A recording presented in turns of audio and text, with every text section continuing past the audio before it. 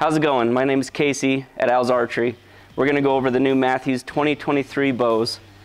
Here we have the Phase 4 29-inch axle to axle. Over here we have the Phase 4 33-inch. And right here we have the new Image. Okay, let's get into some of the new features for 2023.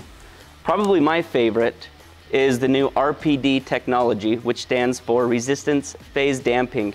It's these damping in between the limbs that significantly reduces the vibration and the sound of the shot.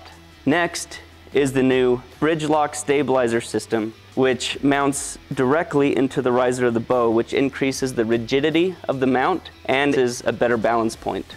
All right, next up we have the Image, which is Mathews' new flagship low poundage bow. So those of you who have been shooting the Prima in years past, this is going to be a great upgrade with the added bridge lock stabilizer system and the switch weight mod technology, which I know a lot of you have been asking for. This will allow you to bring the bow from 30 pounds to 50 pounds.